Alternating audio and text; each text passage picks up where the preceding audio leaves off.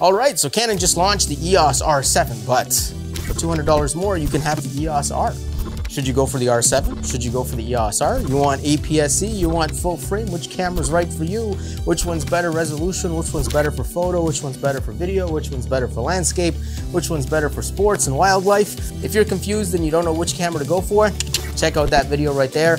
I examine the pros and cons of both cameras and talk about which camera is better for which type of photography, what their strengths are, weaknesses are, and that kind of thing. So if you're into that kind of thing, definitely check out that video, link down below. Peace out, see you guys in the next video.